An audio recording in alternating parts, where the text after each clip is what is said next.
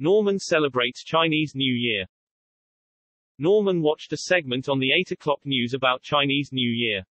He found the red and gold paper lanterns and general good cheer infectious, and so did Norman. After the segment, Norman had a craving for Chinese takeout, and searched the internet for nearby restaurants. However, before he could dial, Norman remembered he had just eaten a meal, and would have to save the adventure for another day.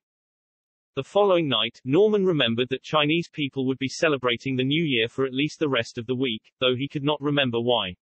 Norman smiled, as this meant he had all week to plan his trip to the restaurant. Norman ate some peas and carrots and went to bed. Norman thought it would be a nice gesture to wish the restaurant staff a Happy New Year, and an even nicer gesture to do it in Chinese. But when Norman searched for translations on his computer, he was horrified. There were popular examples for both Mandarin and Cantonese. Panicking, Norman had no idea which he should use at the restaurant.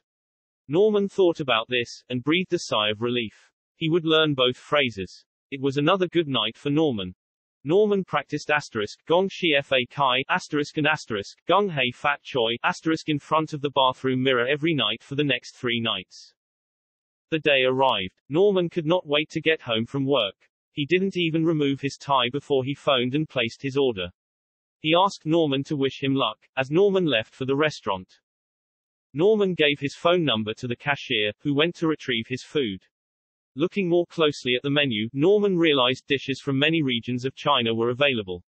He could not decide which phrase to use with the clerk.